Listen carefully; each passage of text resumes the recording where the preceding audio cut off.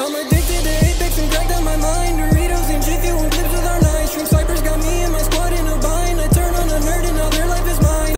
Yo, what is up guys? Lucky here with another Apex Legend video, and before you ask me in the comments, the song link will be in the description. It's always going to be there as long as I use that intro. So let's get right into it. And interviews for Forge are out. The replies of Pathfinder, Gibby, and Bangular were released by Respawn, and I'm going to go ahead and read it to you guys, get into it real quick, have a little discussion on my opinion on it. You know the vibes. Let's get into it.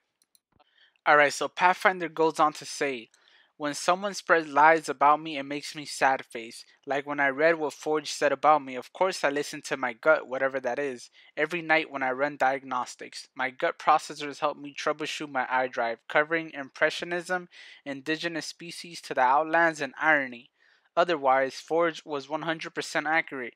He's fun and he's right, and that makes him my new second best friend. Now, we all know that Mirage is Pathfinder's first best friend, so kind of interesting. I guess I expected Pathfinder to say this because he is very happy and optimistic all the time, even in battle. And just the way he talks, you can tell he's very optimistic. So, not very surprised by the response. Now, Gibby goes on to say, let me guess, Forge said something like, the bigger they are, the harder they fall. He laughs. Haven't heard that before. These new guys, they're all the same. Train, qualify, win. But you don't shine like the sun on your own, brother. The games were designed for teams, and the ones who fly solo are the ones leaving in body bags. You want my response? Here it is. Welcome to Apex, Forge. If you're on my squad, I'll have your back from dropship to championship. That's my game, brother. Looking forward to seeing yours. Now, I'm going to go ahead and read a specific part which says the games were designed for teams. The ones who fly solo are the ones leaving in body bags. I think that's to throw shots at all the TTVs, at all the sweaty 20 bombers that just don't like to drop with their teammates. They drop solo, and then when they die, they just quit automatically. Or the teammates that just drop extremely far, and then when they die, they just start automatically abusing the pinging system. But you guys can also look at it in the sense that Respawn is kind of telling us that we are not getting solos back or duos because it is a team-based game. And from my experience, when you stick with your squad, you do have a better chance of surviving. You're not always going to be able to clutch 1v3s or 1v6s because that's just not how Apex was designed. So, Gibby's response so far is one of my favorite response, but let's see what Bangalore had to say about Forge.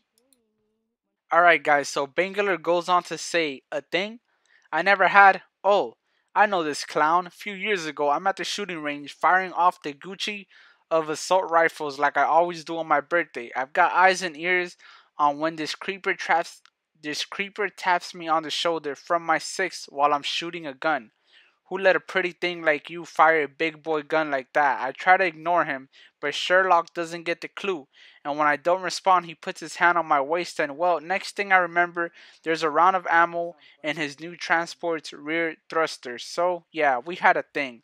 Tell boyfriend I'm looking forward to rekindling the fire when I see him in World's Edge. Now, this is very interesting. So, it leads me to believe that Forge is one of those characters that we all know in real life that thinks because a girl is mean to him or ignores him or gives him a slick response or any kind of small talk or gesture that the girl likes him, or that could be a thing.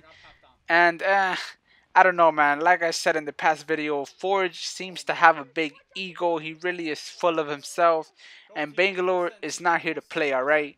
If you've ever played against or with a good Bangalore player, you know that they are something to fear. And Bangalore being a first class sergeant, she is nothing to play with. And honestly, I'm very proud of her response. She handled it like a champ, and she really pretty much kicked him in the guts and told him what's up. And honestly, he shouldn't even be putting his hands on her.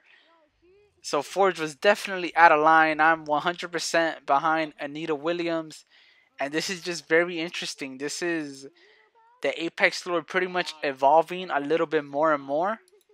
I'm extremely interested to see where Respawn takes this, and I cannot wait for when we get the trailer. But guys, without further ado, that's everything I have to cover. It's your boy Lucky. Leave a comment, like, subscribe if you like the video, and if you don't, I still appreciate you. I appreciate all the good comments and the bad comments. So, with that said, I hope you're all having a fantastic day or night. I'm out of here, guys.